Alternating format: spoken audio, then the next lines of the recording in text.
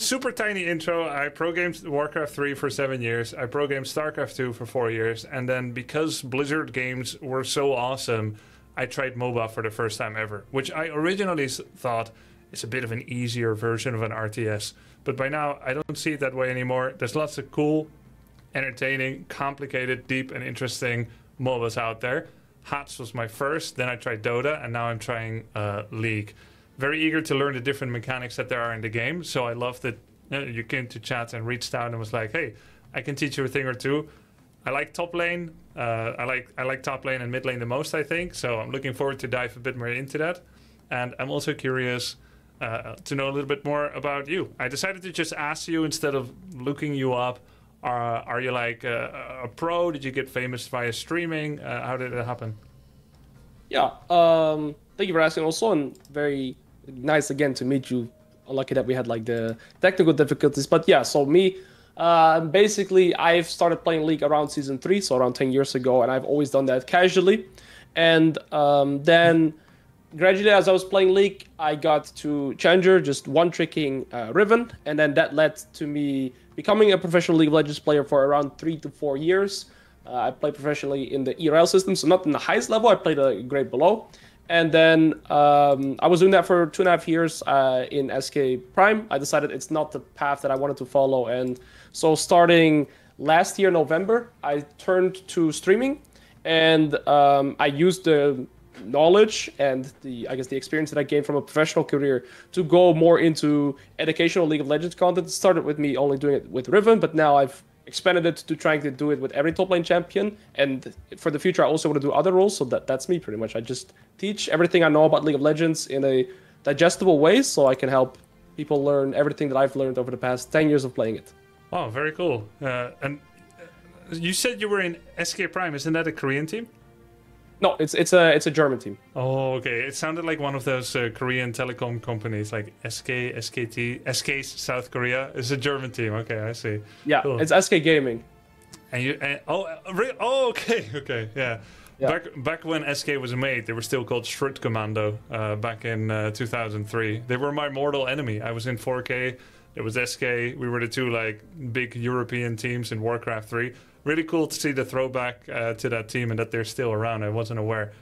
So you had the pro experience, and then since about a year, you've been full-time streaming.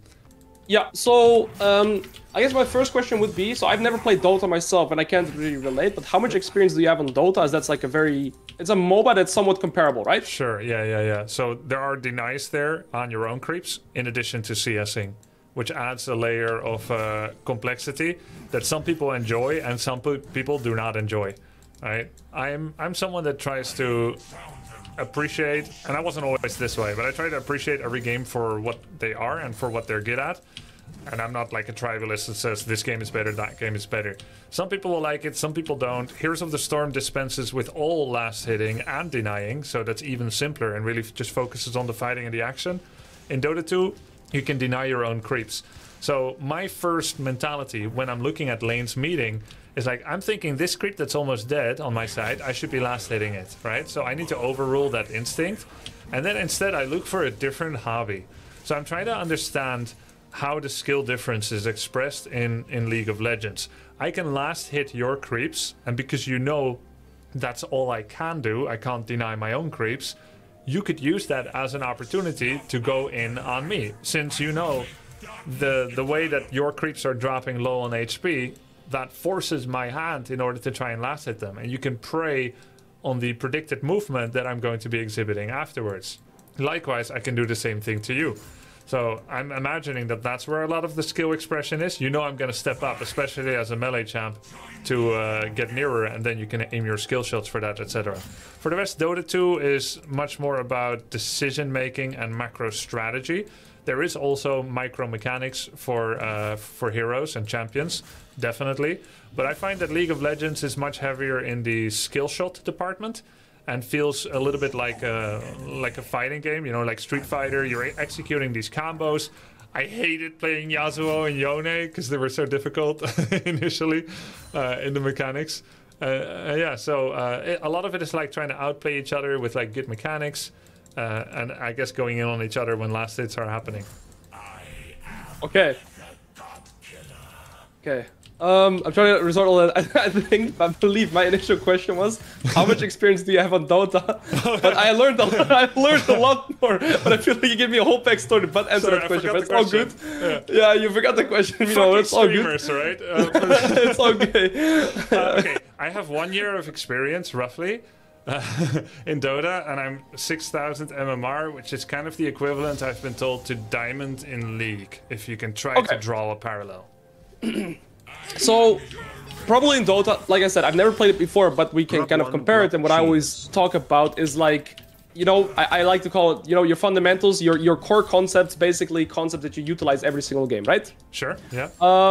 So you were talking a lot about means denying. I've never heard of that concept, but it sounds very interesting. In League of Legends, exactly as you state, having a bigger minion wave is always an advantage in the sense that that means, of course, that you're going to be stronger through multiple reasons. Your minions, of course, do a lot of damage, and fighting with the bigger minion wave is obviously a lot easier, but the core concept that I want to get towards is understanding level up timer. So this is one of the first concepts that you are going to be able to apply in every single game you play, be it on mid lane, be it on top lane, and whatever champion you play as well.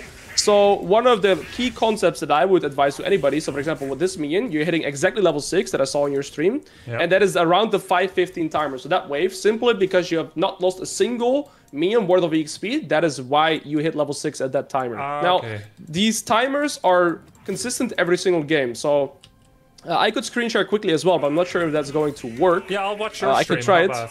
Shall we do that? Well, I'll just type it. Everybody's gonna get flashbang, so that's careful. I can't. I have Notepad open. You're gonna get flashbang a little bit from. Sorry for that.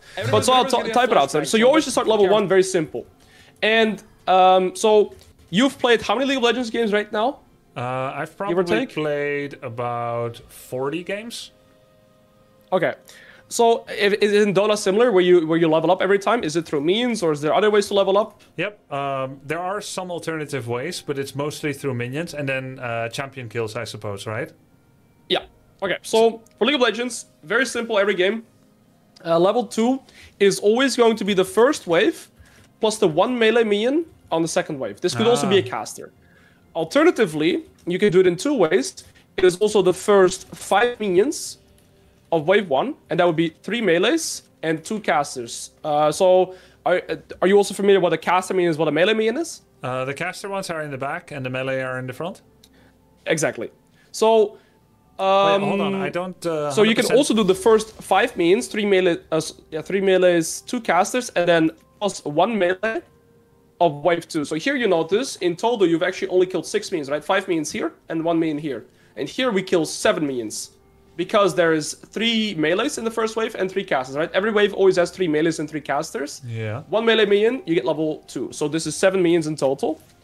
And you can also do it with only 6 minions, meaning 3 melees, 2 casters, and then 1 melee. And the whole goal with this is understanding that melee minions give more resources than caster minions. So it's a very simple concept, but just understanding this, knowing that you get level 2 from 6 minions instead of 7, can be the whole difference between getting your level up faster and ultimately killing your opponent. Because every level up, so level 1 to level 2, or level 3 to level 4, gives you a lot of benefits, right? Every time you level up, you gain a lot of flat stats that you don't see instantly in your inventory, but you have them. So if you level up, let's say on a champion like Garen, you'll instantly get 90 HP flat, you get some armor, you get some magic resist, you get some attack speed, you get some attack damage, right? So all of these stats roughly translate into 600 gold instantly spawning in your inventory.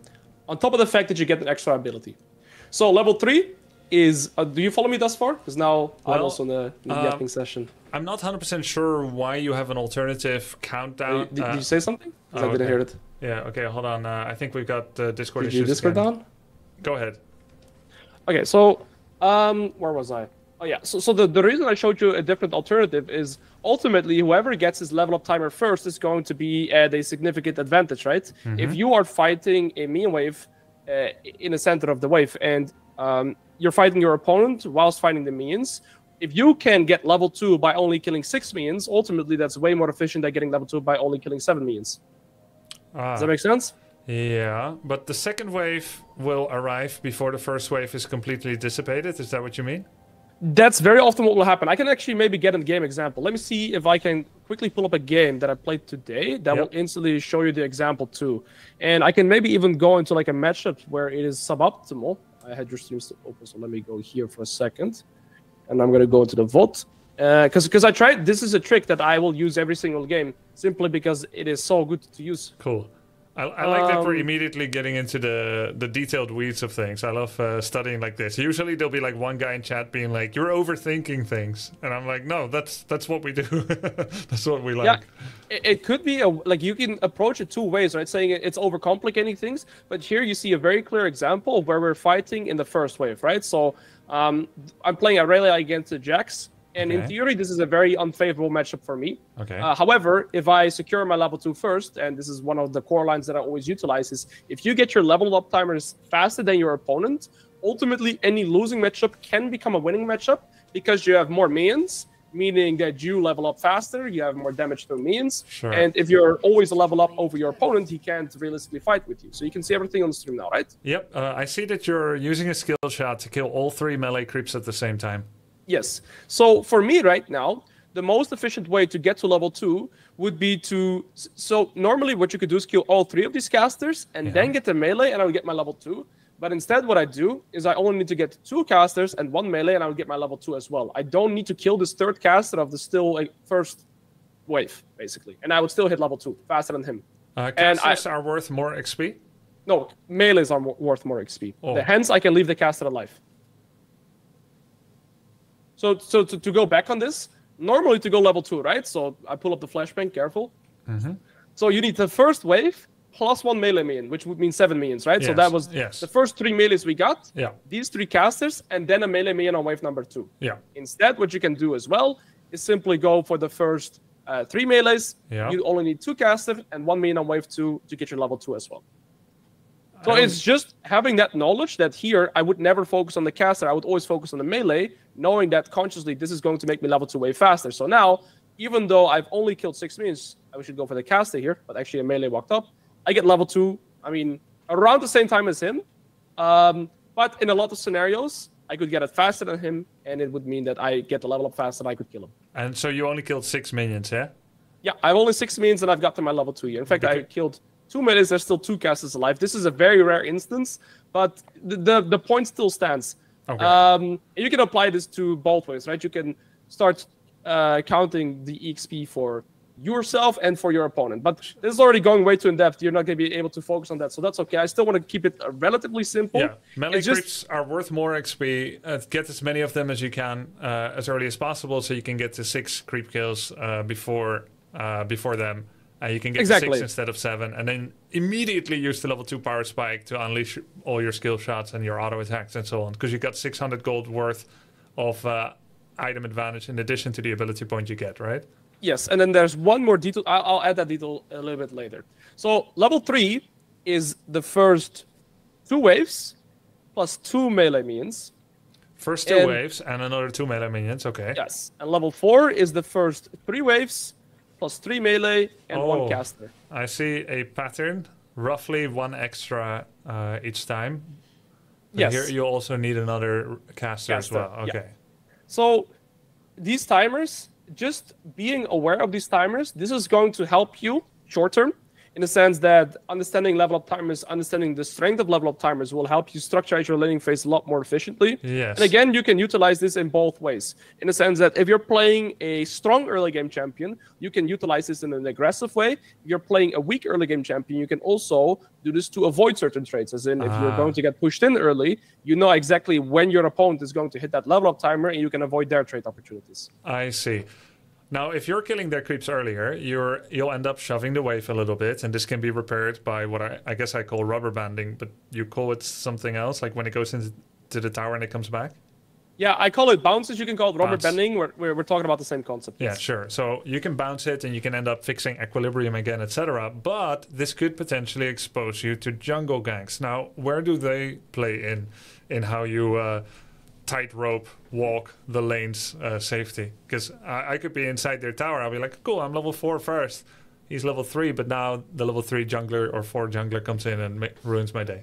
Very interesting question. So we can look back into this example. I believe it's going to happen here. So here, even though this is a realistic bad matchup for me to reiterate on that, but simply because I get the wave priority here. Yeah. Right. So to question could you say what wave priority is? Wave priority basically means that I have killed more minions than he has. Oh, yeah. Okay. So that I have the priority on the wave. Okay. So here, to reiterate, how many minions would I need for my level 3? Let's see. You are currently level 2, and from the top of my memory, you need 2 waves and 2 melee? Yeah, so I only need 2 minions now, and I'm at level 3, right? But from Jax's perspective, you would have to kill these 4 minions that are still remaining, right? And 2 extra. And because of that, simply because of having that wave priority, even though this is a losing matchup for me, because I get my level 3 first, that's going to set me up in a position where I'm basically always ahead. Because if I'm level 3, I'm 600 gold over my opponent, plus an extra ability. So Jax can never approach me here. Have you ever tried to think of what a level 1 hero is worth in terms of expressed gold? Or is that nonsensical? It is, but basically there's certain champions that are extremely broken level 1, and there's just champions that are super weak level 1. So, have you played Darius before? I have played Darius, yes. So Darius is one of the most broken level 1 champions, and I like to call it a stat checking champion, because if you proc Darius' passive, so basically hit somebody 5 times, your passive procs and you get 30 flat AD. And 30 AD translates into 1,000 gold. So there's no champion in the game that can get 1,000 gold level 1 besides Darius' passive. That is one example. Another example would be Olaf. You played Olaf before? I have not played Olaf yet, no. So the lower HP you are on Olaf, his passive is the more attack speed you will get, which is also a very expensive stat. So there are certain champions that have more stat check potential, and as a result of that, they are basically stronger level 1. That's really it. Okay. So Aurelia as a champion, you see these 4 stacks right here. This number 4. Yes. So this is Aurelia passive. Basically, if you have hit your abilities on either minions or champions 4 times, so that could be 4 Qs, that could be 1W, 1E. You get 4 stacks, you have a passive, and that passive you see here on this hit, I did 91 physical damage, and I deal 20 magic damage. I get magic on a damage whenever I have my passive, and every time I Q, the passive will reset. So every time you see it's here running, I use my Q, and it will reset every time. So that's Aurelia passive. So just every champion kind of has those, I guess, values by having certain passives and stuff like that. But to get to the question that you had initially asked about the rubber banding, so if I ask you a question, because you were talking about jungle ganks, would you say you are more vulnerable when you're pushing towards your opponent or after you've crashed the wave into enemy's turret? I guess by the time it already crashed turret, you're allowed to go away. You don't need to linger, right? So you wouldn't be very vulnerable. So the most dangerous point would be the point where you're at right now when you're paused, wouldn't it?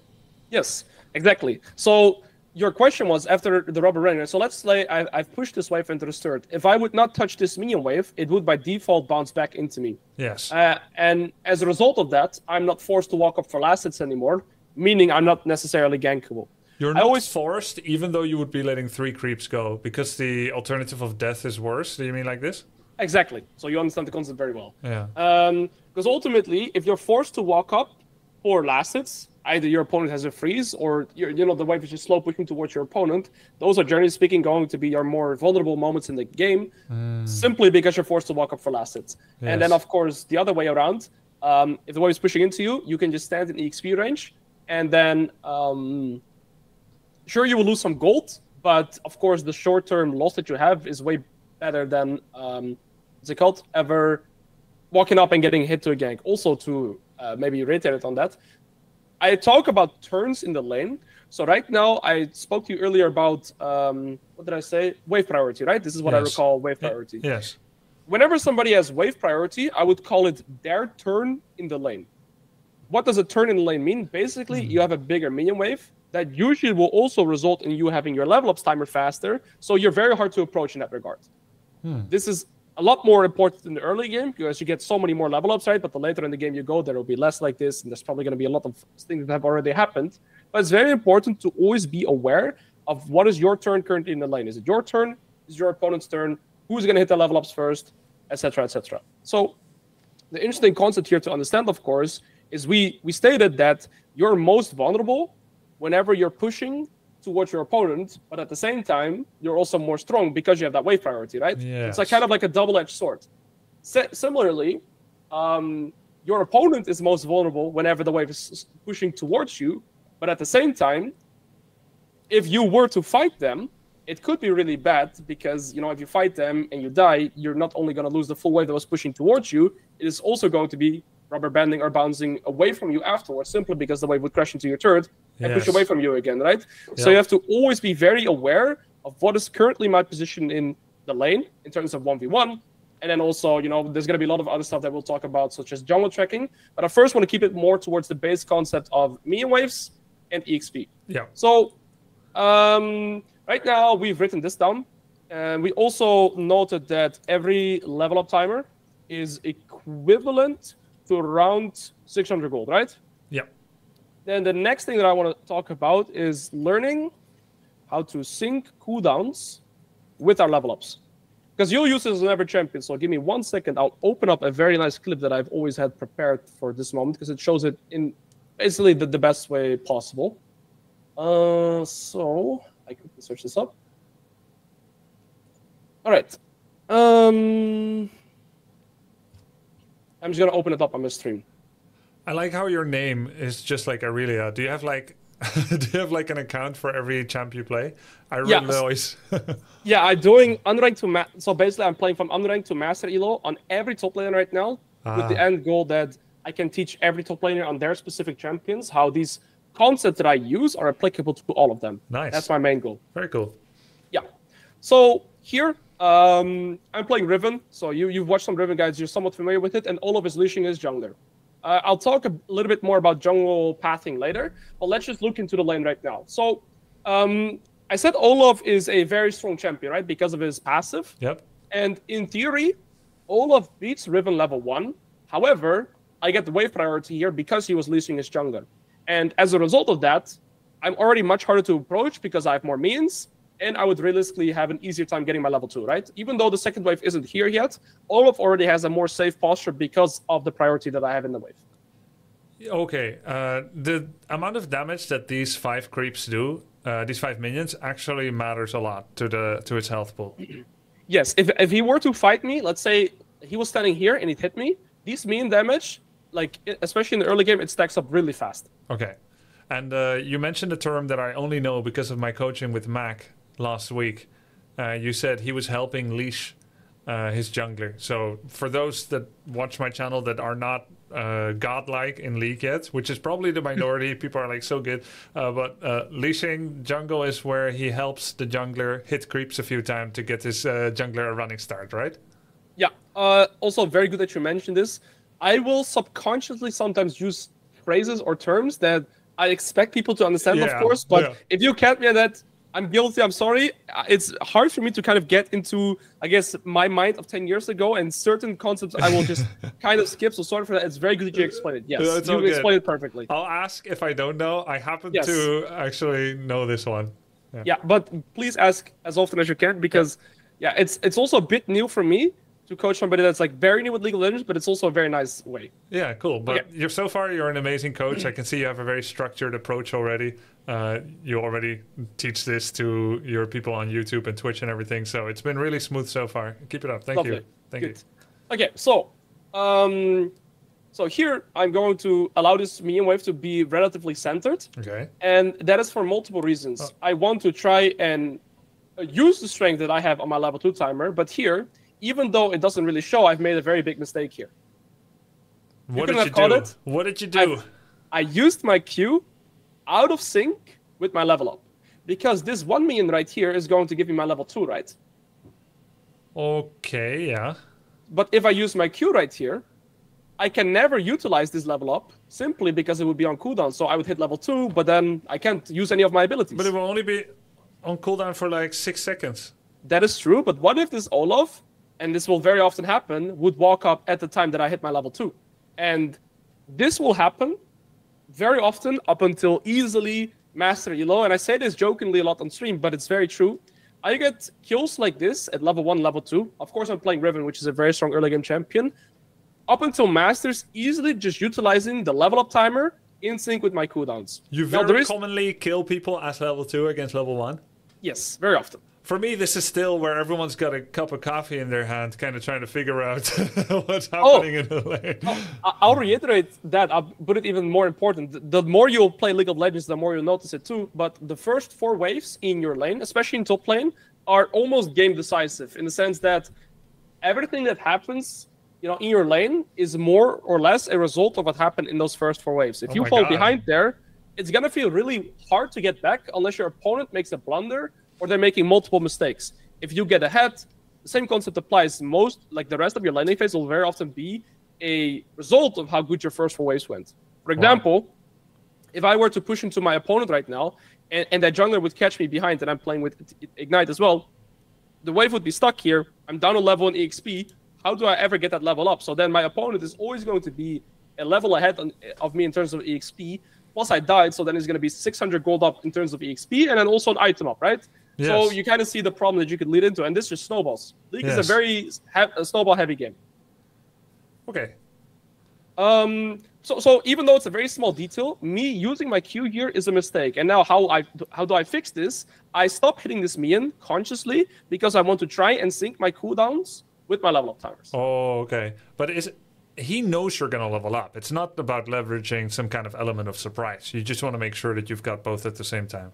True, but I'll tell you right now, you'd be surprised with how many people don't know this core concept of what mean exactly people level up on. Up until masters. In fact, I've coached master players even that did not know.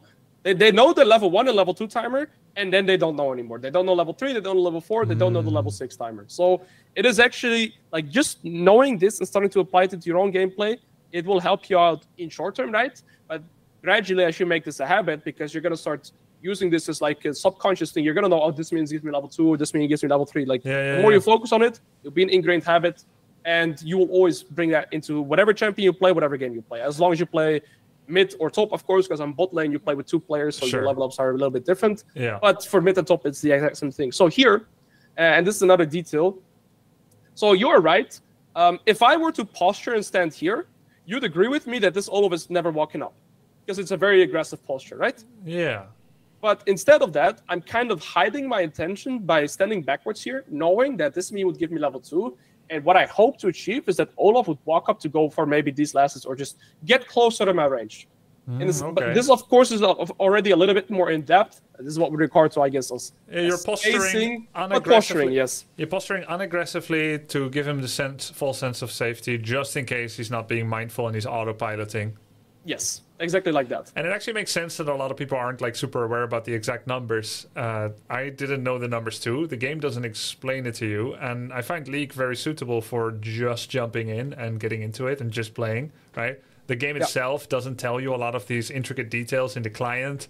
And it's not difficult to start playing the game immediately. So I see the mass appeal too of why League is the biggest MOBA, because it's very approachable to just start playing, and not everyone's going to nerd out about these details. So I understand.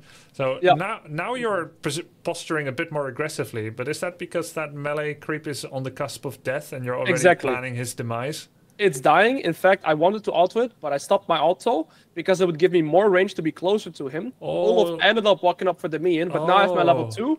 I have my cooldown, and even though Olaf is a stronger champion, I get a trait like this. Oh, sorry. I momentarily lost vision because my demo mode game ended. No worries. Okay, so could you show that again? Yeah. Oh, so you actually chose not to go for the last hit. Yes. To get more distance on him. Interesting. Exactly. So here I got more distance, and that gave me an opportunity to get a beautiful trait, and I back off again. Simply because I don't want to walk out of the EXP range. Maybe also to talk about that, EXP range is how do you say this? It's very large. It's larger than you anticipate. If I'm here, I'm probably still... Yeah, exactly. I'm still in the EXP range for this. I don't know how to explain it. It's more so a thing that you get used to by playing. You're like, oh, this was just out of range. Oh, here I'm actually in range. Sometimes I'll mess it up still. But the general consensus is, if it's still in your camera view, you probably get the EXP. So, no, actually, that's also not true. Is it not something like 1200, 1400 or so? Something like this. I know the range is like a full charged Varus Q. It's a champion that has a projectile as his Q. But basically, it's pretty high. Like here, I'd still be in EXP range from here. Okay. And your camera is covering part of it, but off the melee creep, is it? Yeah, the melee creep. Oh yeah. Okay. So you, what would you say that the XP is worth more than the gold? Yes, especially in the early game. Right. EXP snowballs infinitely harder than gold in the early game. Especially since you're not going back. So the only way that you can add power is to get XP, right? Whereas gold would require you to recall. Exactly. And there's a trick that I do very often. If I'm stronger level 1 than my opponent, is what I do is I try to zone them from the first 3 melees worth of EXP while still getting the EXP myself. So we both lose the gold, but I gain the EXP and he loses it. The first 3? Yes. So you're just starting to trade against them behind their own ranged casters? And again, so this is a very, like, we won't go here because it's a very, hard concept. You can only do this in certain matchups and with certain champions. For example, I couldn't do it Revenant to Olaf because Olaf is a stronger champion. If it was like a Yorick or an Aurelia, I could do it. So basically what I would do... If you're strong enough, extra strong, you can absorb the caster damage. No, you actually... So what you do is the first 3, they're just standing like this, right? This means we'll meet in the center. Yeah. And we'll start hitting each other. Yeah. And what I do is I'd be standing here. Now, if my opponent would just walk to the wave here, if they are a weaker level 1 champion, I could almost kill them with my champion. If I'm a Darius, if I'm a Riven, I would just kill them, even through the minion damage, yes, in that scenario. But very often what will happen is your opponents won't walk up to the wave, they'll stand behind the wave. And then what I would do is I'd walk to them, push them away with, with an aggressive posture, and push them out of EXP range whilst remaining in EXP range myself. And then all these 6 melees would die almost at the same time. I get the EXP, he does not.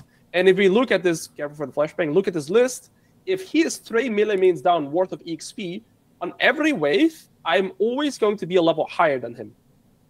Right? Because he's going to need 3 additional millimeters on every wave before his level up. So I'm permanently up in EXP, meaning I'm up a level. It's just very hard to approach. So that's why EXP does snowball a lot harder than gold, especially in the early game.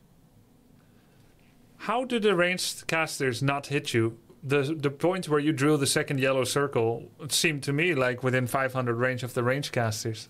If these casters are aggroed onto minions, only if the minions die will they re-aggro. Unless I hit... So how minion aggro works, right? Is if these minions are aggroed onto, let's say, this minion, they will not re-aggro until this minion has died. Oh, even if you attack an enemy champ next to them? Exactly. Unless I attack an enemy next to them with either with a single target ability or attack. So the thing is, if I driven Q them, it's not single target, I will not draw minion aggro. Oh, okay. If I auto attack them, attacks and single targeted spells. Yeah, so auto attacks and single target spells, which very often count as auto attacks as well. So for example, have you played Gangplank? No, not yet. Okay, Aurelia is a good example. You played Aurelia. So if you Aurelia Q somebody, it actually counts also as an auto attack. You will draw me an aggro. Oh, okay. If I Riven Q them, which is an AoE and it's non-targeted, I will not draw me an aggro. If it is single target, but it's a skill shot, it may count as an aggro? Let me think, because the thing is very often... So for example, if it's like an Ezreal Q, it actually counts as an auto attack. I'm pretty sure you still get me an aggro. Let's say Scion E. No, you will not get me an aggro from Scion E. Even though it will only impact one target. Actually, do you? Well, the thing is... Wait, do you draw me an aggro from Scion E? I'm actually not sure.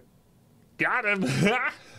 I'm trying to think, but the problem with it is that very rarely you'll be landing your E onto your opponents because there should be minions in front of it. You know what I mean? Because if you want to hit your E as Scion on somebody, wait, let me think. I think it doesn't draw aggro. That's what because it's an E ability without point click. It's not an auto attack. No, you probably will not draw me an aggro. Unless it's an auto attack, so like a Gangplank Q and Aurelia Q, those are auto attacks. A modified auto attack generally does, auto attacks do, and I'm working under the assumption that spells generally don't, so long as they're not auto attack modifiers. And then it's just going to be like, just find out, right? Like just try it and find out, and then you'll learn more. Yes. Okay. But to add to this, so here, what I was saying is I usually will push them away with my posture, right? If they want to fight, I'll fight them because my damage... like my sustained damage in the early game is higher than his champion plus the caster minions. Yeah. Okay. Yeah. Even if they were to aggro you, you would find that you have enough of a level 1 advantage to play it that way. Understood. Yeah, but you shouldn't utilize this trick Unless you know what you're doing, because it can really backfire. No, I'm gonna try it. Okay.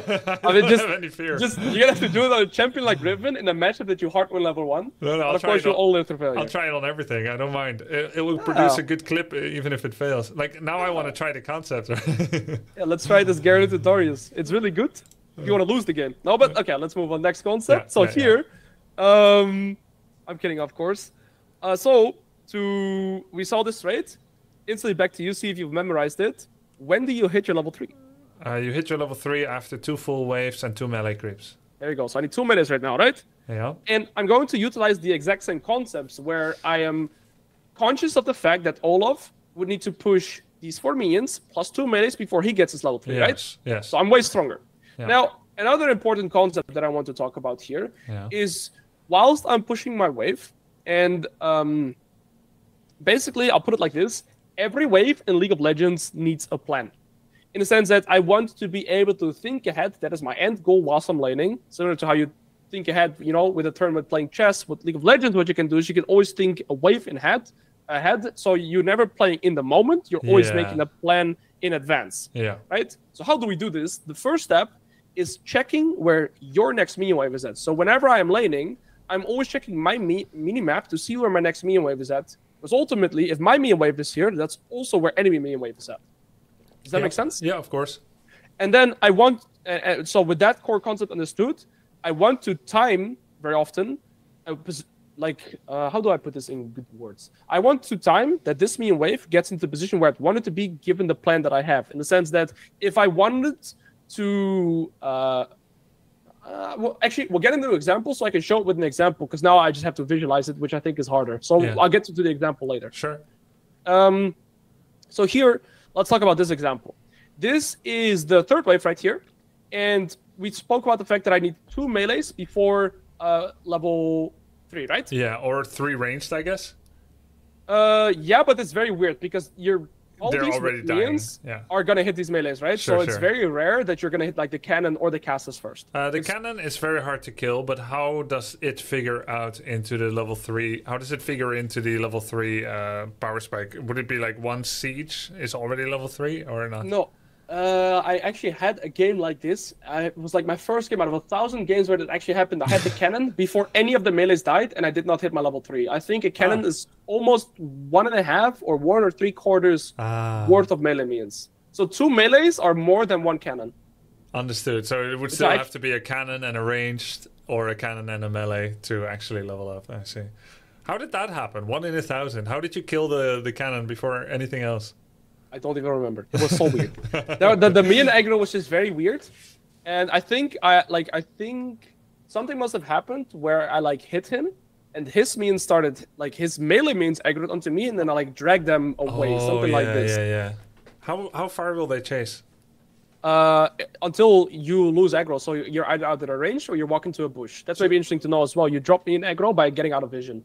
Could you, in theory, pull their melee creeps back behind their own tower, given where you're paused now? Let's say, if that happened, you aggro the 3 melee, you go all the way through their tower, you've got some kind of tower dodge mechanics, and those 3 minions end up going behind this tower, their siege and their 3 ranged die, and the 3 melee are still chasing you, in theory?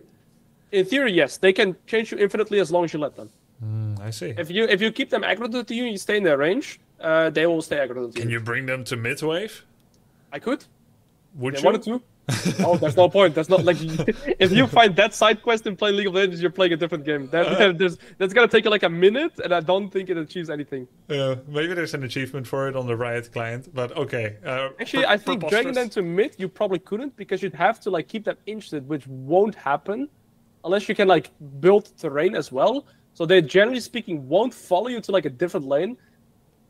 But you can keep them aggroed for a while, I guess.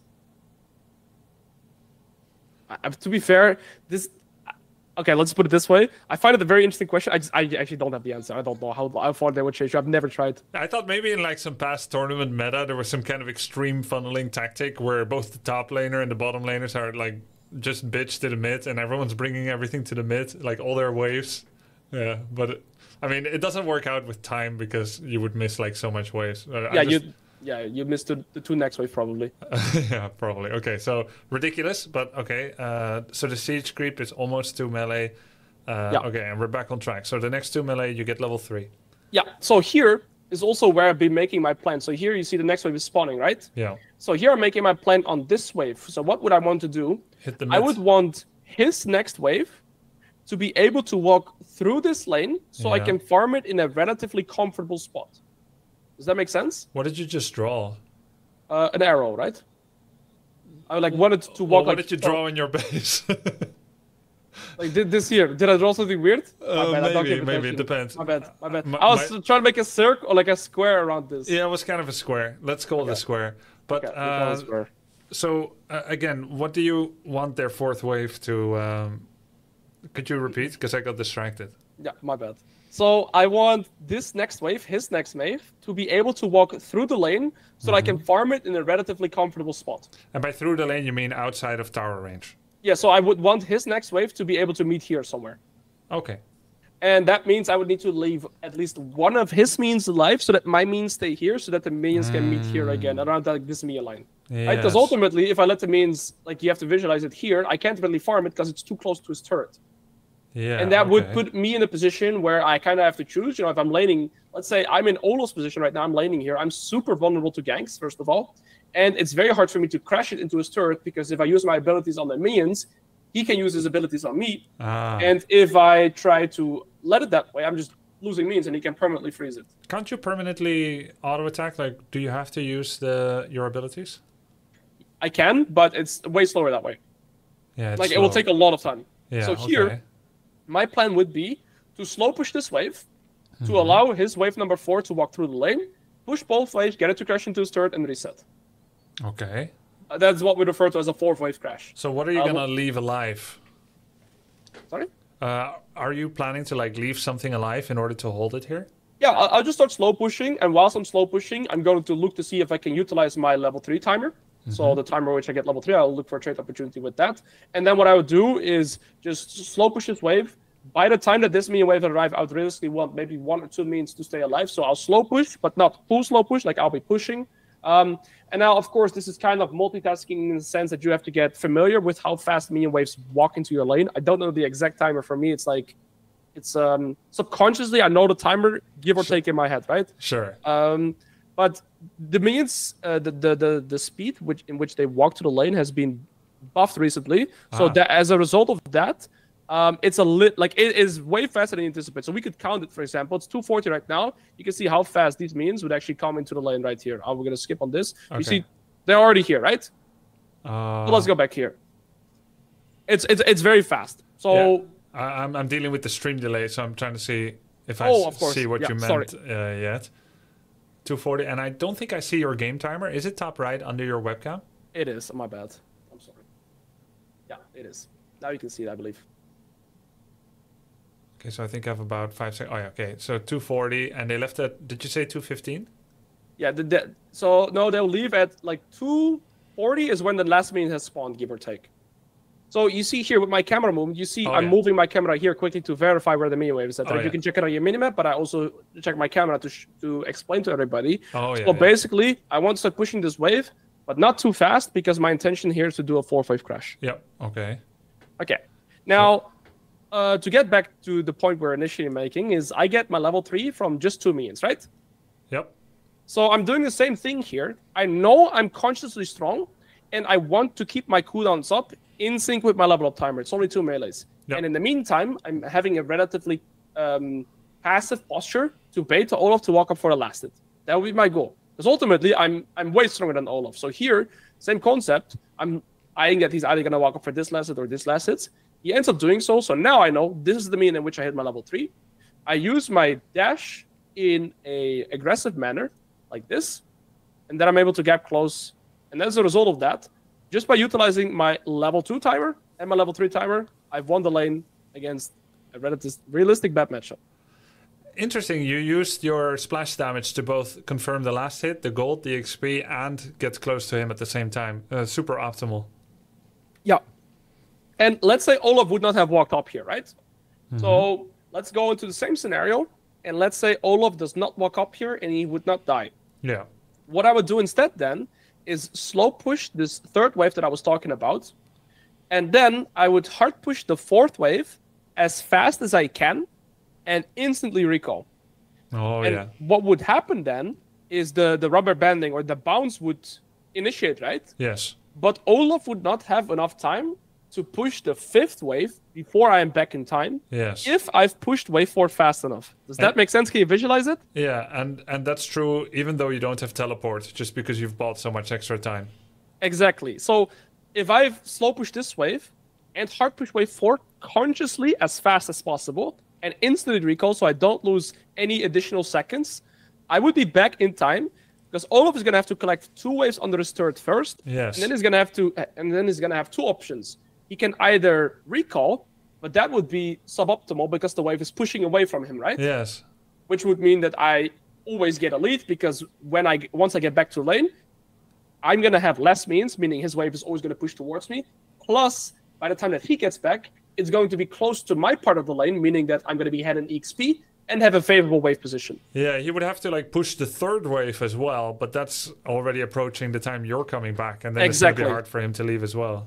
And then I come back with extra items, Yep. so he can't fight me anymore. Now, the reason why I love to do this on a 4th wave crash, because you could argue, why don't you do this with a 3rd wave crash, right? Yes. So you don't the have enough problem gold yet, I guess. You do actually have enough gold. So if Okay. you do a 4th wave crash and you farm perfectly, you have around 650 gold. Actually, we can talk about that too. So a cannon minion wave gives you around 200 gold. So melees give 21 gold each, casters give 14. So this is 42 and 60, right? So 42 and let's say 60. So normal minion wave is around 100 gold. And the cannon wave gives you, so the cannon minion gives you around 60-ish gold as well. So you're around 170 gold. But the thing is, I always say around 120 and 200 because you also take time with farming these minions, right? So give or take, this wave will give you 120 gold. This is a normal wave. And the cannon minion wave will give you around 200 gold. So 200 What do you mean take time? There's no as trickle in- gold, is there? Well, you get gold just by existing in the map. Oh, there's trickle gold. Okay. Yes. So look, if I stand here, look, I'm randomly gonna have 300 gold. You see?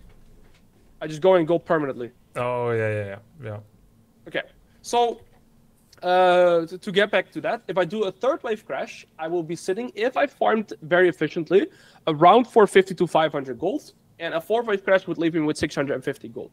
But the main issue when doing a 3rd wave crash is that if I've done a 3rd wave crash, what level would I be when I recall? 3.4, I guess?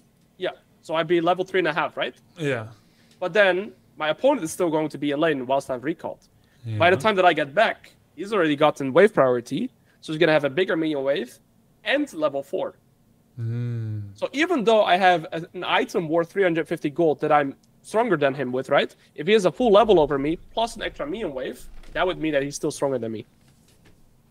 And if you do the same with the 4th wave, Yeah, he does not get level 5 from wave number 5. does he not? No, because he gets level 4 by so for example, I'm going to hit level 4 here by this wave and almost the entire next wave. Remember, I get level 4 from from this wave right here. I need 3 melees and 1 caster to get my level 4. Oh, yeah. So he's not going to hit level 5. Only he needs around 2 full more waves to hit his level 5. Ah. But then, if I do a 4th wave Did crash... we cover the level 5 in the notepad? No, I don't actually know it right now. I believe... I don't know the exact timer because the thing is very often the level 5 timer is super awkward because very often between, let's say, level 3, 4, and 5, you will be losing some type of EXP. Very often. Okay. So Unless you don't, Yeah. I just have level 6 timer because this one is still... I actually don't know the level 5 out of my head, but I have noted down that level 6 is exactly at around 5:15 timer, and this is timer in the game. Your webcam is now covering notepad a bit. You can make it a bit smaller, maybe the notepad. Where do I in put the my middle. webcam? Oh, you can I'll put just like make this the one. notepad minimized and centered in the screen. And Yeah, then you or don't have to just keep move. more. Sure. Okay. Yeah, I'll just do it manually. I prefer it this way. Yeah, sure. Okay, so level 5 is not as precisely worked out yet, and then level 6 roughly 5:15 timer in the game. So Yeah. because 5 takes like 2 more waves, maybe that's why it's the best potential time to go back right after I getting. would say in around 80% of your games, you're not even going to have this exactly because you're bound to lose some EXP whilst you're recalling, especially if you play with Ignite. You're bound to lose like yeah. 1 or 2 minutes worth of EXP. Yeah, and Ignite or Teleport is preferential style or mostly based on the champ? It's based on the champion plus the matchup that you play. Yeah. And on the very high level, it's also dependent on the jungle champion that you have with you. So, for example, if I'm playing Riven, I like to play Ignite pretty much every game. However, if I play a very bad matchup, paired with a very bad early game skirmishing jungler, I would take Teleport anyways. Oh, yeah, makes sense. Yeah. Okay, so to get back to this example, now it was a lot of visualizing, but I think you actually understood it very well with the response that you were giving. You see now that, let's say the Olaf had not died here, a 4th wave crash would still put me in a position where I actually get ahead 100% of the time. Repeat, please. So, if the Olaf had not died here, and I had successfully done a 4th wave crash, I utilized my tempo to instantly recall, I put Olaf in a position where, regardless of what choice he makes, I would get ahead 100% of the time. Oh, yeah, I get it. And this is all a result of how I utilized or play out my first 4 waves, right? Yep. Every wave built upon the next. Exactly. So let's say Olaf then decided to stay and I come back to lane, and sure, he has a little bit of main advantage, but I would have pretty significant item advantage, so that would give me a favorable position then.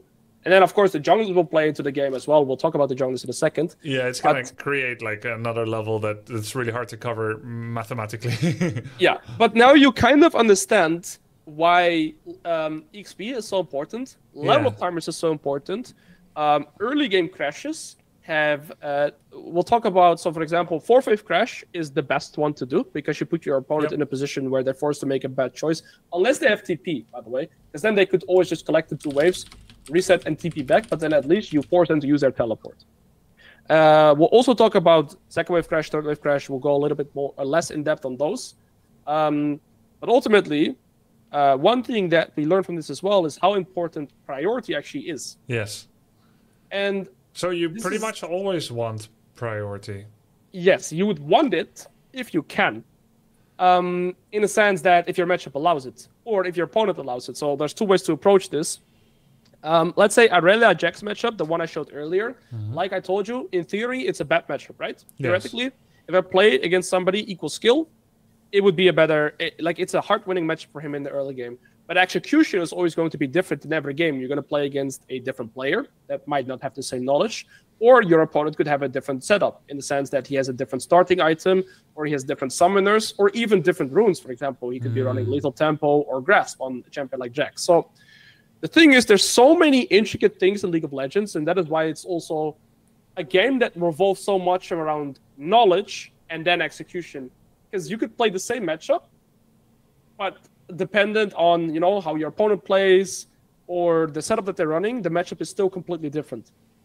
Are you always aware of your opponent's runes? Do you check that diligently every game?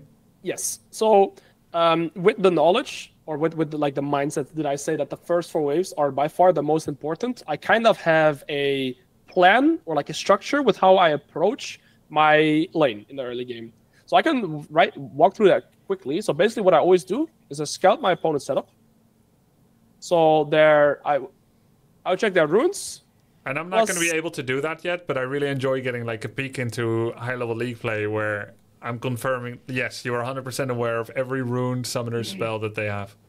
Yeah, I'll put it this way. You can go into external sites and actually see everything that they have, but you can't see that when you're in loading screen. You'd only see, for example, Grasp plus Inspiration. So I don't know exactly what they're taking in Grasp, and I don't know exactly what they're taking in Inspiration. You could go to an external site, and it would show you exactly whilst you're in loading screen, but I don't do that.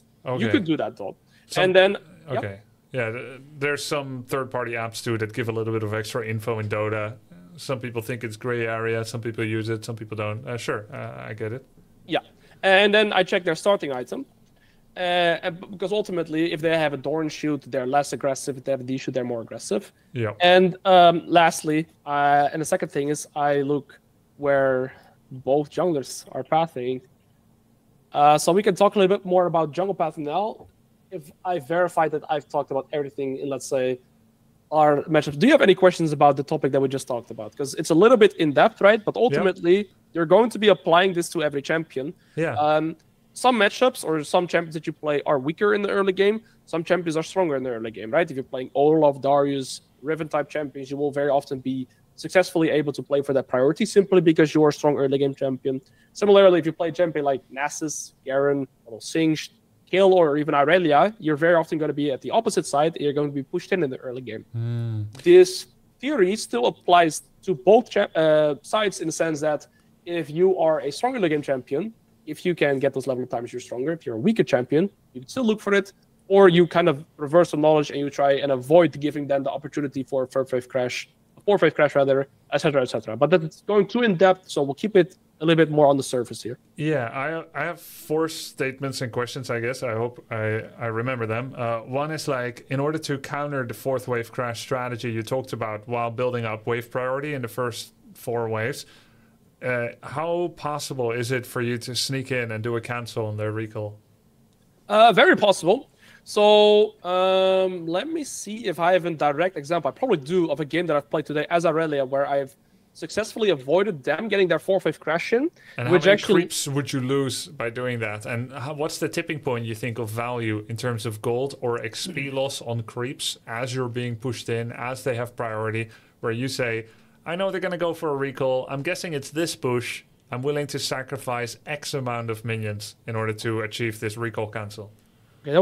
Okay, that was a lot of questions at once, but it's all I think packed it's better in to one question. Yeah, it's all packed in one question, exactly. So I think it's better to showcase an example so I can show all of the examples at once.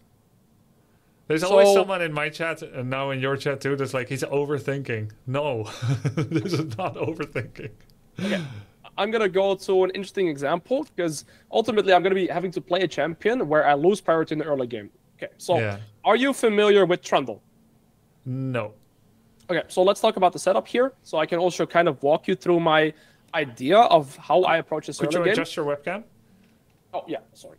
See? So here, we're playing against a Trundle in the early game. And do you see his rune right here? This yellow shining rune? Contribution to the team's map vision dominance? No, not this. Just this rune, not the text that I'm hovering, because I'm in the vault right here. Okay. Shaquille Oatmeal, dude. He has a rune here next to his teleport, right? Yeah.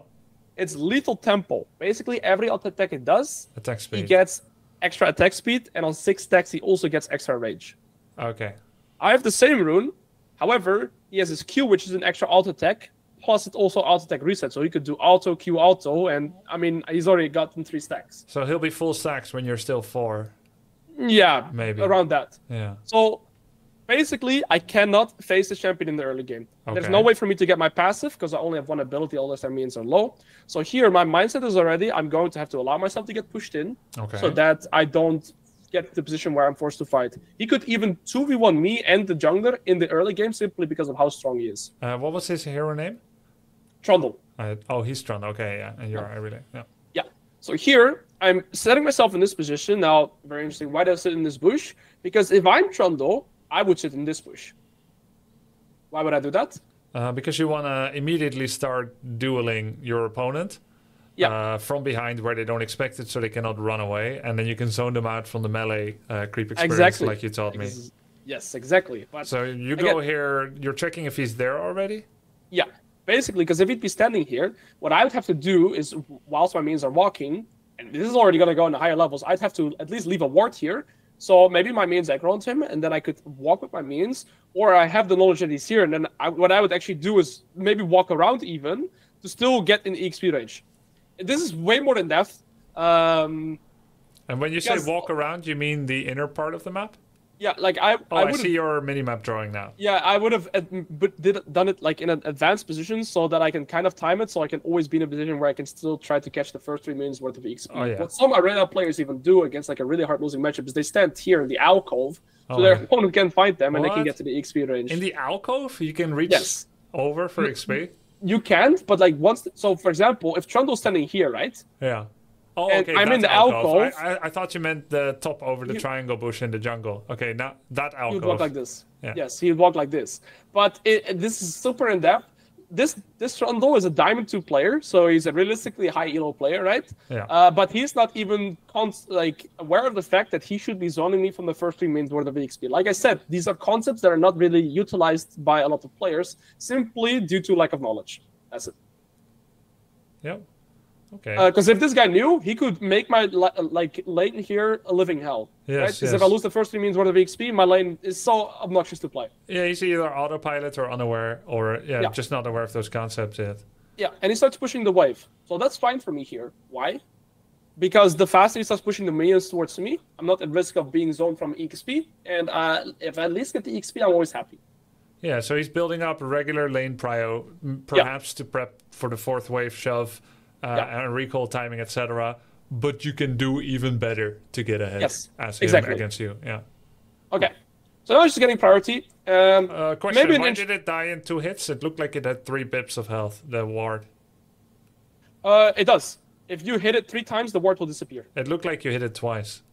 I think I hit it once, and by the time I was going to hit it the second time, it disappeared. It has why does it disappear? Yeah, sorry. Why does it disappear? So if you use a ward, if you plant a ward, there's I think 2 seconds of the ward still being visible, and then it goes invisible. Oh, so it's still there? Yeah, it's still there. Oh, okay. The ward is still there. But if you kill it within those 2 seconds, the ward is gone.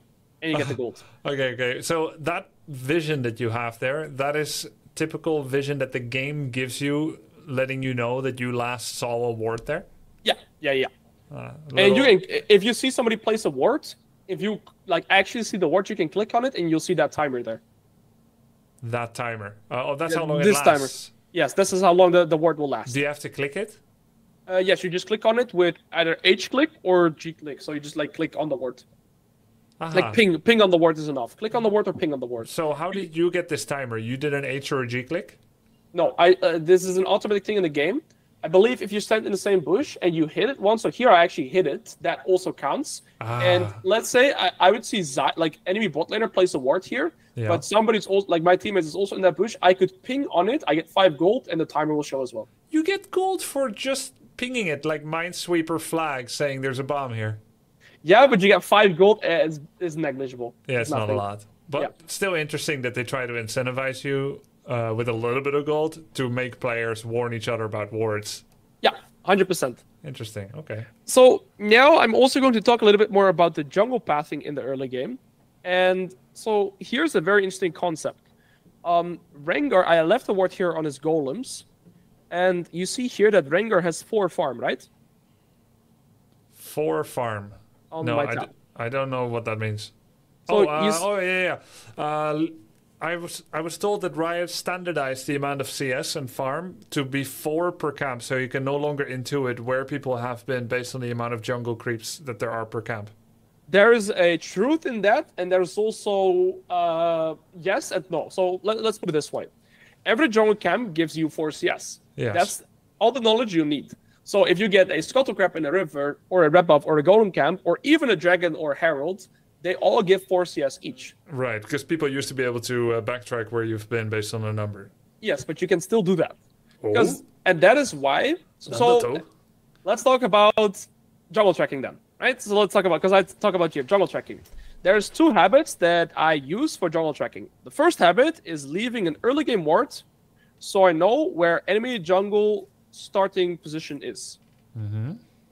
But I'm only able to do that if I'm either a strong level 1 champion or I knew where enemies were. So let's go back to this example. Otherwise, you would be suicidal meandering into their jungle. Yeah. But look, they were all here. You see? They were all in my jungle. So as a result of this, I was actually allowed to walk here and place my ward down. And I placed it here because Rengar players always path from red buff into golems. It's a knowledge thing, but I won't go too in depth on this. Yeah. Basically, if possible, and depending on the champion you play, for example, Riven can do this almost every game because I can even jump over walls. Okay. Irelia will rarely be able to do this because you're arguably one of the weakest champions in level 1. Okay. So if you're able to do this, it's amazing to do. And then the second trick is counting jungle CS. So I'm very curious what you're going to say next, because all I think it's going to show is 4 plus 4 plus 4 is 12, and that's not going to tell you anything. But you're going to tell me something else. Let's go to this so we have a better overview of the map. Yeah. Right? So enemy jungle started here, and he's pathing from this, till this, till this, and then he's gonna go into bot side, right? The delay here is messing me up a bit. Let me No refresh the worries. stream. I'm waiting. Oh, I can refresh the stream too. Okay, Or so- you refresh the stream, yeah. So ABC, the 3 circles on top. So he started here, 1, and then he went to this, right? Because he only had 4 CS. So he started rep buff, and then he had this golem camp, right? So he'd be on 8. After this camp, he'd be on 12, 16, 20, 24, and 28. That makes sense, right? You're with me here. Yeah, I'll be with you once it catches up. So 1, 2, 4, 8, 12, 16, 20, 20. So he does. This is 28. He does the scuttle crab. Usually, I don't know yet. Yeah, but this, would be this full could clear. be a very standard order where you've exactly split the map in half. Yes, exactly. And this will very often happen. So in this scenario right here, where we are at, you see that my jungler is starting at his rep buff, and enemy jungler is starting at his rep buff as well. So they're pathing opposite to each other in the Yes. sense that one is pathing into top, one is pathing into bot. Yeah, so split map situation. No invasion probably happening yet. It could actually happen. Split map concept is actually a concept, but it's different. This is what a split map would look like.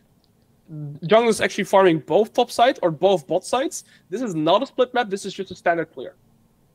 So a split map. You call split map where you take 1/4, which is your own half, and then 1/4 of theirs, which is their Yes, half. that would be a map split, because very often, let's say Rengar is doing these 6 camps, and my jungler is doing these 6 camps. Now you see that the map is actually split in half.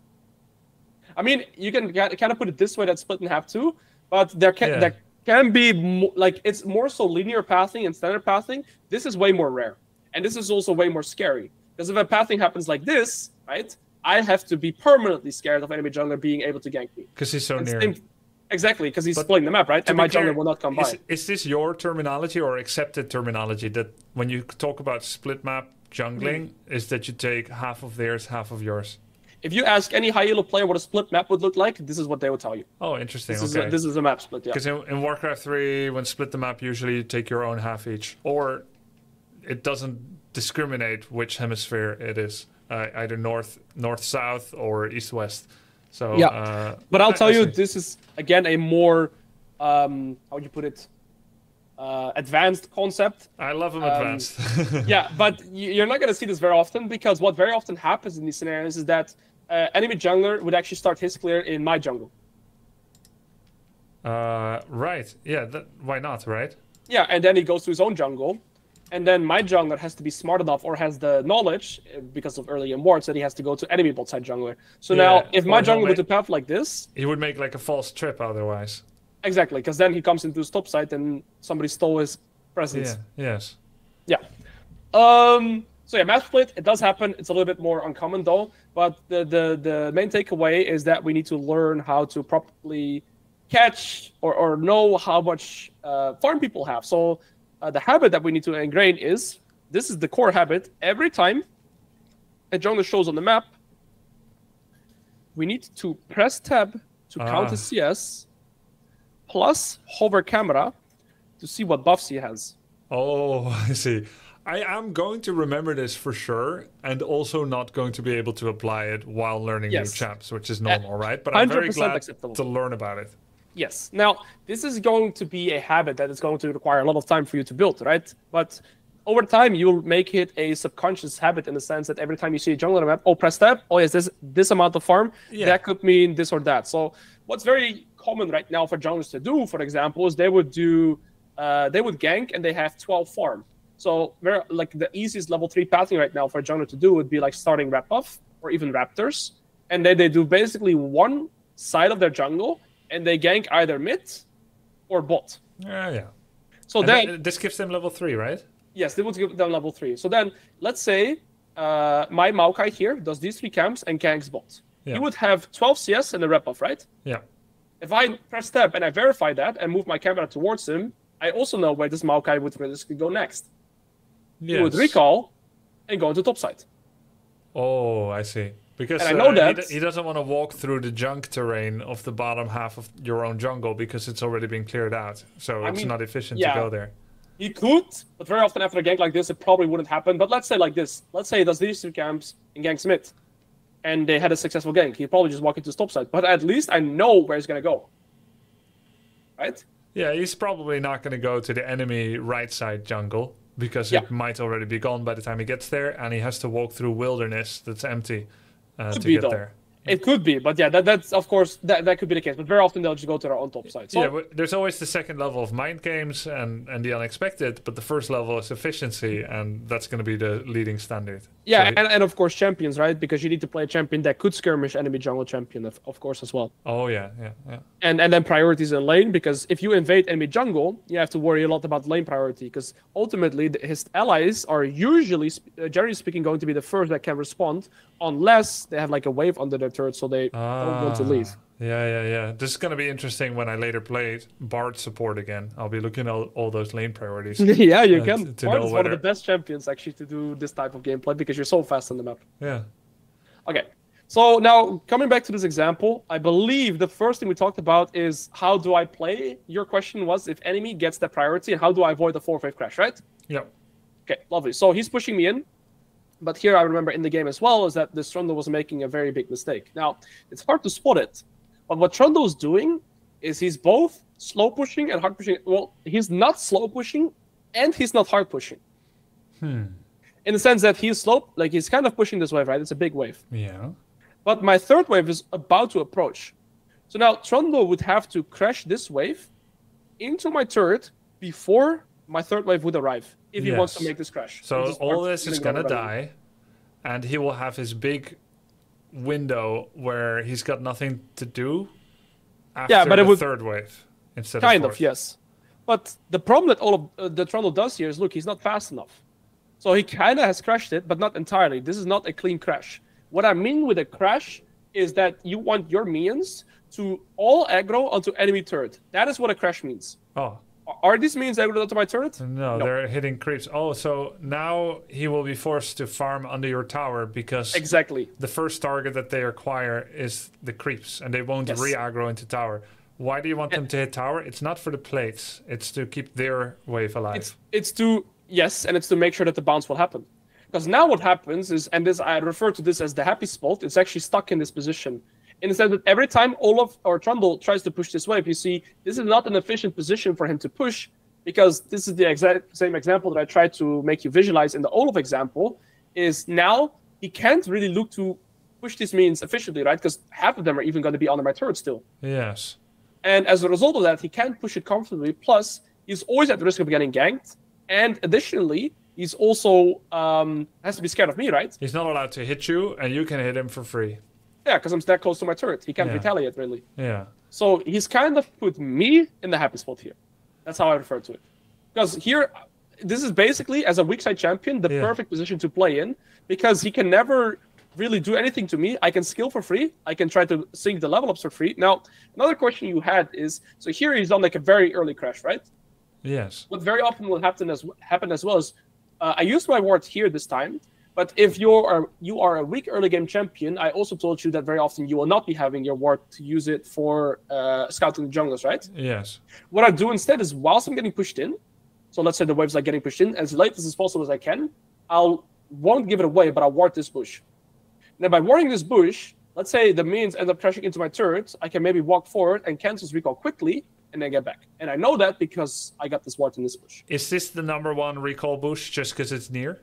Yeah, that's what people will recall in the most. And then the number 2 is the middle, the number 3 is the top, and the number 4 is like what? Hiding in the alcove or going back to tower. Yeah, but if you do that, by that time the wave is probably like you lose around 15 seconds of tempo time if you're gonna waddle back to your turret. Sure. Most people will recall here. Did you achieve this sweet spot, or did he just completely mess up? Oh, you achieved it by not hitting creeps. That's it, right? Yes. And also by not, I try to kind of block it with my body. You see how I'm kind of blocking the wave here with the minions? I'm not instantly allowing it to walk into my turret. I'm waiting for my next wave to walk up here and holding his minions kind of in this position. Does that make sense? The jiggle you did makes them follow you left and right, and you bought like a little bit, right? I just want to make sure. Without getting hit. Yes, but it's very like it's almost minuscule. This wave would also like you see these means are already here, kind of, Yeah, right? it would mostly They have would been never fine crash. anyway, but you bought another quarter second. Yeah, something like this. And Yeah, again, this interesting. is more so Trundle making a mistake than me doing something correct. Sure. You let it happen though. You knew what's gonna happen. Yeah, and like here I said already, like whilst I was playing the game, I was explaining Trundle's already made a big mistake here because he's put me in this position right now. I can hold it here pretty much permanently, right? Like he does not have any pressure onto me, and also he can't get tempo for his own preferred recall. In the sense that like right now, if he wants to push this wave, which is what he's doing, right? He just hit level 3, but I already matched my level 3, so it's not really stronger. You see that if he wants to push in this wave, well, the next wave is already here. If I'm stuck here. If you were him, right back to where you were shaking the wave and buying a quarter second, and you're Trundle, how do you fix and destroy the sweet spot? Like, very good question. Very good question. This is a concept that it's like basically here you have already made enough mistakes, you can't fix it anymore. Oh yeah. Right? So he can't just go on the tower and start hitting the casters. No, because no, he can't, because his means are not in that turret range exactly. Look, yeah, he would have to do all the work himself, but he can't just start using auto attacks and all this. He can't, right? So this is also why I never teach people how to play from behind. I teach people how to not fall behind.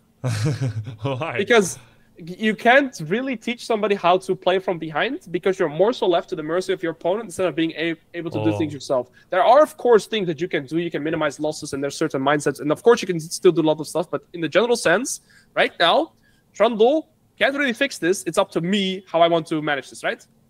Yeah, the way for him to play it is to remain PMA and mute allies. Yeah, pretty much. Because he can't gameplay his way out of it anymore. No. And now I also make a little bit of a mistake here to try and thin out too much. Because another concept that is very interesting, right? And talking about the junglers, remember when I told you that Maokai is pathing from this to top, right? And I'm not seeing yet what you've drawn. Rengar is pathing from here to here, right? So they have reversed the pathings.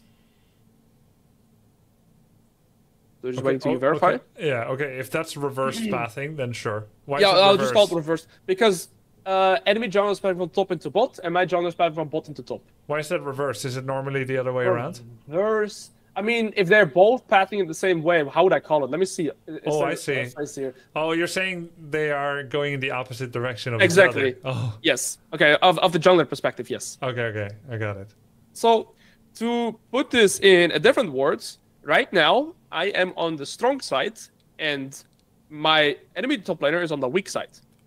What does this mean? In terms of jungler threat. So here, Trundle knows that his jungler is pathing away from him. Yeah. Right? And I know that my jungler is pathing towards me. Okay. So, with that in mind, who benefits more from taking equal health trades? Oh, you. Yes. Yes. Right? Because of the jungle pathing. Yes. It's that simple. Because in the next 1 to 2 minutes, or maybe even 30 seconds, if Maokai just decides to run top here, which certain junglers would do, right? Level 3 ganks are very common. I have the good position simply because of the jungle pathing too. So without even looking at anything else, I am also on the strong side here simply because of the jungle pathings. Yep, makes sense. Okay. And similarly, Trundle has to be more of like a more passive mindset simply because he has to be consciously a little bit scared of my jungler. Maybe he doesn't even know where my jungler is at, but he knows where his jungler is at. Yeah. And this is very important to always understand in the first wave. So I'm going to flashbang everybody again. If we're talking about early game setup, right, and how we set up our first waves, we're looking to scout our opponent's setup, ruin summon their starting item, and we also look where both junglers are pathing, and then we can start making a plan on how we want to play with our waves. Yep. Okay. So jungles are very important to how you are going to play as well. Because again, if you're strong side, you want to have the mentality that equal health rates are good. And similarly, if you're weak side, right? Let's say you're weak side and in a bad matchup, then you really have to be extremely careful, which will happen a lot of times. Yeah, makes sense. And of course, again, I'm storing this away for later when people are actually that good, where junglers actually start ganking the right lane.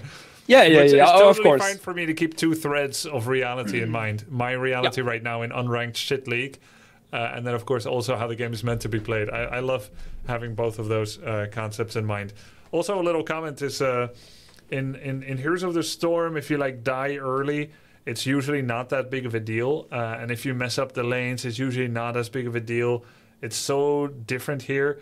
And then like in Dota, there's a lot of death. I would say the most death, and it does matter, but it can be combated pretty well with all kinds of different segues. Like you can go out of the lane, do other things. I'm getting the sense that like the early game here in League is very important. There is a snowball potential, and whether you see that as a negative or positive thing, if you're looking to get better, it just is. You don't have to qualify it with being positive or negative.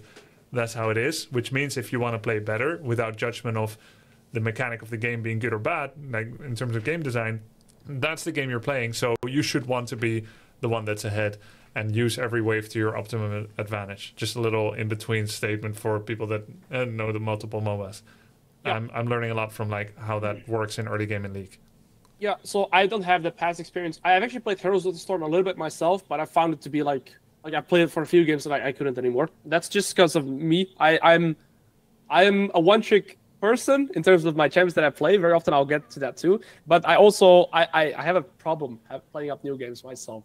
So hey, so I know all about grinding a single game. I used to look down, or at least not look at, any other game than Warcraft 3. Maybe with age came some taking interest in other games as well. So I totally get it. I've done a lot of one-tricking myself. Yeah. So yeah, that's my view right now as well. So it's also very interesting for me to hear the other perspectives.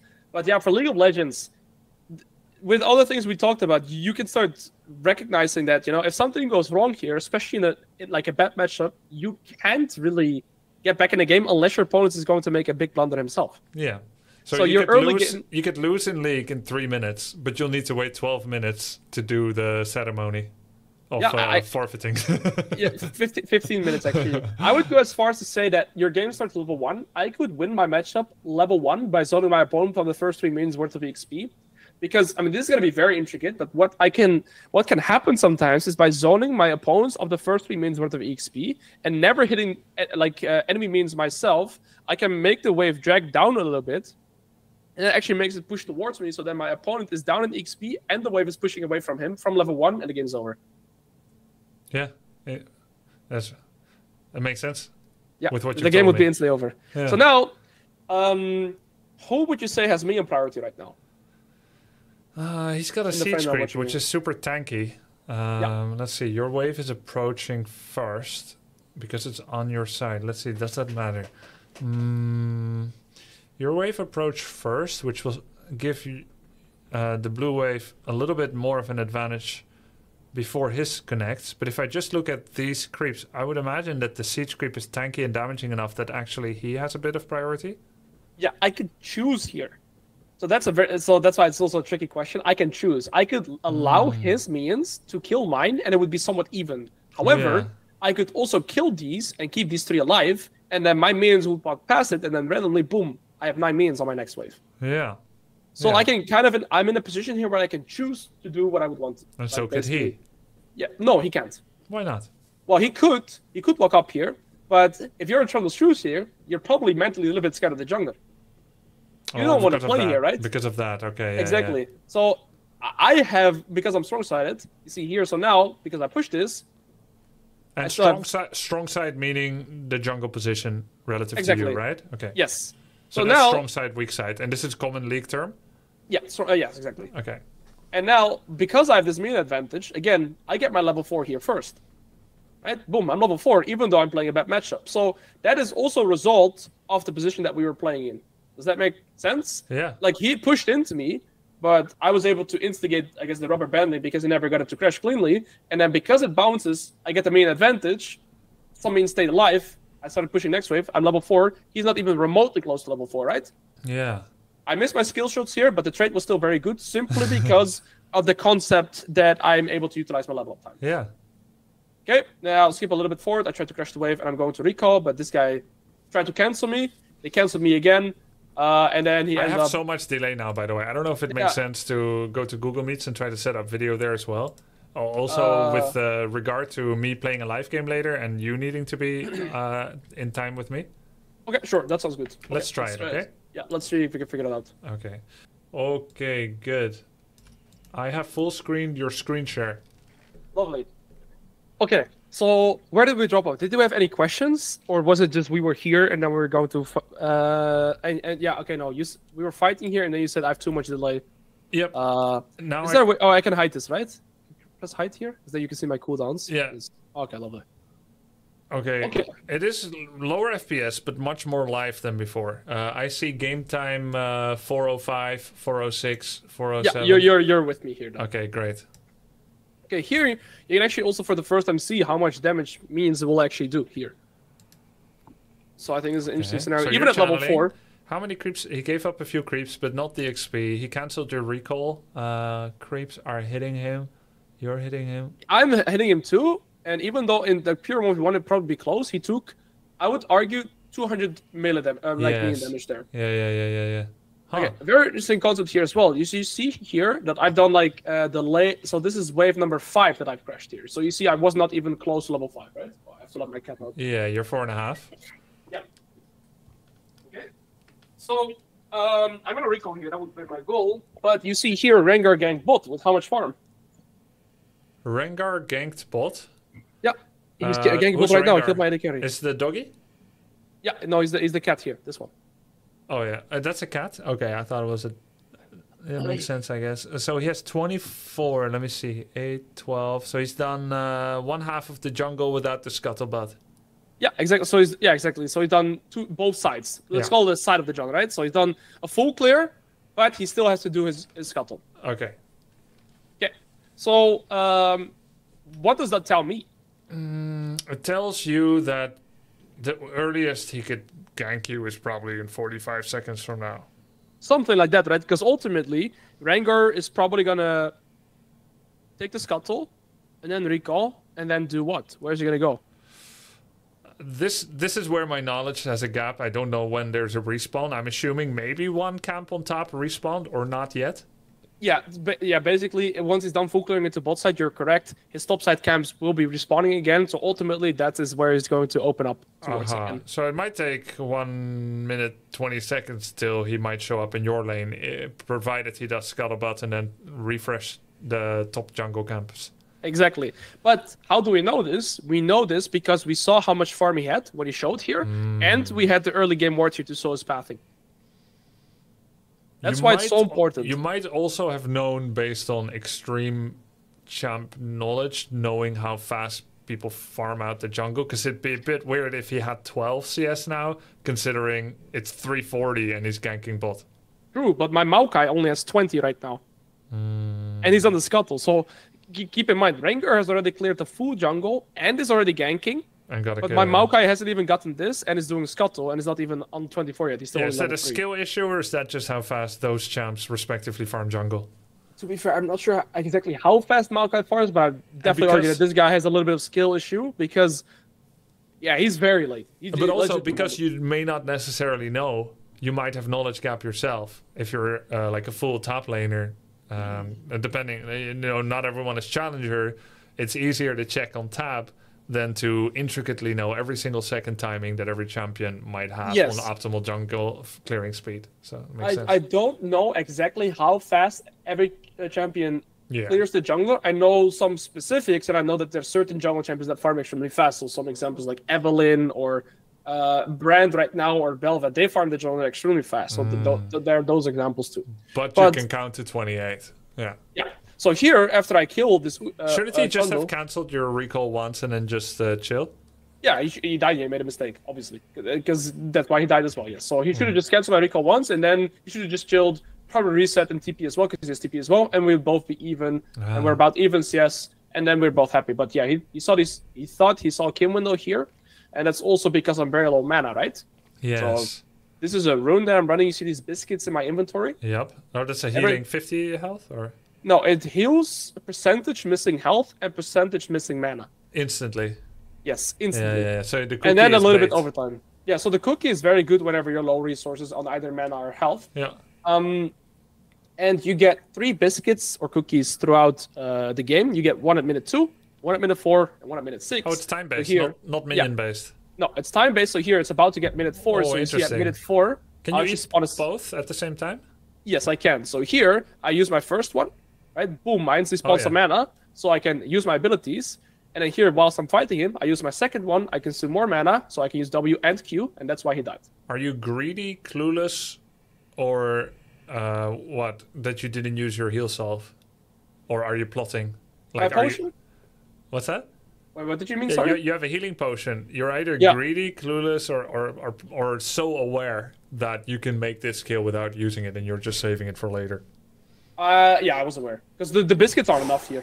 Like, they are more than enough. Like, here I also used one biscuit only and kind of scouting out, right? But here, I'm not sure how, but here I just noticed, okay, yeah, it's a kill window. I don't need my potion. It's more than enough. That's so pro. You're even saving the heal salve in addition to getting the kill. Yeah, but I did not make that conscious in the game. Like, that happened subconsciously from, like, when I think back to it, I tried to put myself in my shoes here. What would I have done? But yeah, 100% I just did that consciously. You don't have to verbalize the words in your head in order to do it on purpose. Sure. Yeah, exactly. And so here, it's an interesting position here because I have two options here for myself. I could instantly recall and TP back. And in hindsight, I believe that was the better opportunity. But what's happening with the wave currently? It's kind of it's pushing into you a little bit, right?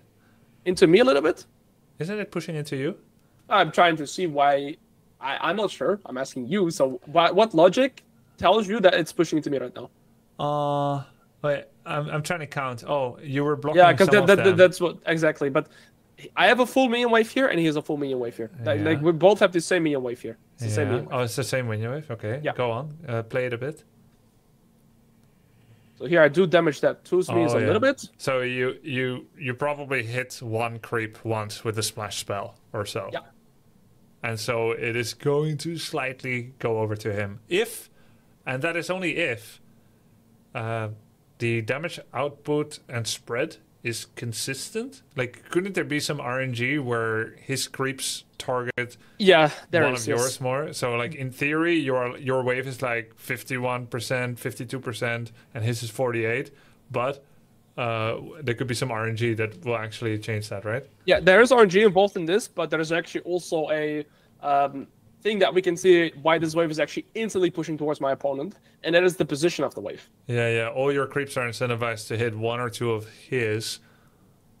Yes, but he has somewhat the same. I put it more of like the position in terms of like actual where it's located in the lane. Is it closer to my side of the lane or his side of the lane right now? And slightly closer to yours, so your next wave will join up forces earlier. Exactly, and that means it's automatically pushing to my opponent. Even if I had 1 million less right now, it would probably still push towards my opponent. Oh, that because what happens, of course, is let's say, similar to earlier where there was like 3 casters left, right? If there's only 2 means left here at the end, but my next mean wave arrives faster, these 2 means will stay alive, and then randomly I have a new wave with 2 extra means. Yeah. Because this entire wave will die, right? Because my means arrive faster. That's why it will push towards my opponent. So here, it's a tricky decision, but I end up hard pushing this with the idea that by hard pushing this, I at least get the full cannon wave. And then I am going to lose next wave because my opponent is TPing as well, right? If he did not have TP, I would not have to utilize it. And by TP, you mean the summoner spell? Yeah, the summoner spell. So he's already back in lane, and he's going to try and freeze the wave here. And now I am kind of scared because enemy jungler is probably coming back into top side again. Remember when I said the pathing? Because look, my Maokai is bot side again. So are you not facing superior XP now? Yes, you did kill him though. Exactly, I did kill him. We were dead even on the XP this game. Oh, okay. Because I lost a little bit of XP. The jungle will come back to you. Yes, my jungle is back to me again, and Rengar is bathing the bot again. So this was pretty much the full early game of what's it called? Like, let's say a more so losing matchup, but my opponent having lack of knowledge, so therefore I was still in a completely fine position. And now he has a Sheen, which is only 700 gold in terms of items, and I had a 1.2k gold reset. However, due to the nature of the champion, he's still somewhat a little bit stronger than me. Let's say I had level 6 and he hits level 6, and we're both 100% HP, he would still beat me. But that's talking too much about the matchup and stuff like that. Yeah. And when would be, and I know this is a big leap forward, when would be like the first time you would want to leave top lane to go somewhere else to do some business, mid or whatever? Generally speaking, once you've killed enemy top lane tier 1 turret, and then crashed the enemy or your wave into enemy tier 2 turret. Because that would give you the biggest tempo timer to make a move. In the sense that if this turret is gone, you crash the wave all the way into here, Yeah. that you have around a minute to do whatever you want on the map before you'd realistically have to catch waves to get another this turret. If this turret is also gone, you get an even bigger tempo timer. Makes sense. And then that 100% makes sense, and I get it. Is there ever a moment where you might swap with your mid laner and then you're mid suddenly and he's top? yes, that could be to balance death timers and or certain positions. So let's say I've just died in top, right? And Yes. there's a very massive wave under my turret. Oh, so he's going to catch And- it and you'll momentarily cover his until you find another opportunity to reset and swap positions. Perfect. Okay, so everybody's telling me that your voice is randomly jittery or robotic, but it's not like that for me. Really? I hear him perfectly. That's weird. I hear you perfectly, but my stream is not hearing you perfectly. That's How does that weird. work?